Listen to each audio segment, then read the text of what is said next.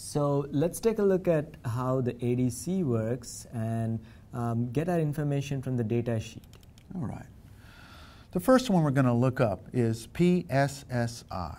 Okay, so go to the data sheet. I'm going to use my bookmark. And the ADC is chapter 13. And I want to find the registers. And I'm going to look for PSSI. PSSI. Come on. There it is. This is the processor sample sequence initiate register. Okay. So in here, it'll show us how it works.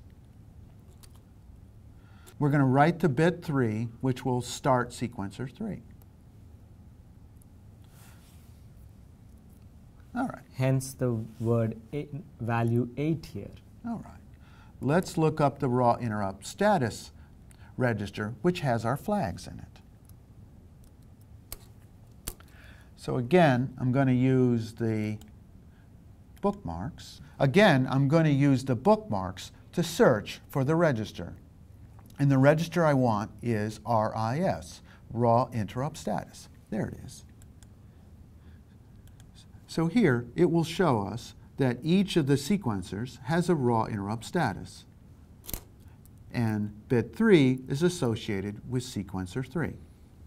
So we just check for that bit to see if the sample is completed.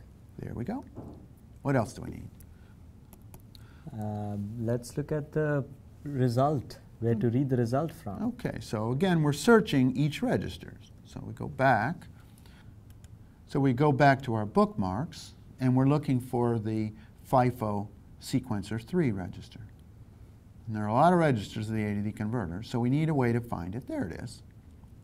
Click on it, and we can see this register is not very interesting, but we can see that it is a 12-bit register, which will contain the conversion result.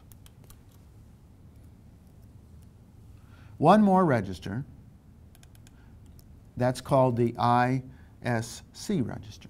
This is our acknowledge register. This is the one we have to make sure we do to indicate that we've read the converted value. There we go. Let's find it.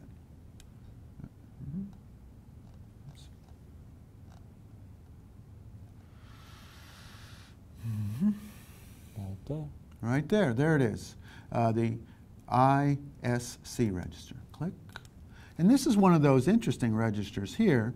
And you can see that it is a read-write register. But when we write a 1 to it, it will clear the bit. So this is one of those interesting bits.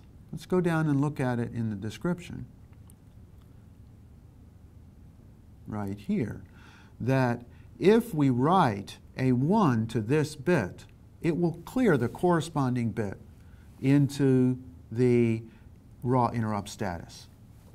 There we go. Again, don't be afraid of the data sheet. It's your friend.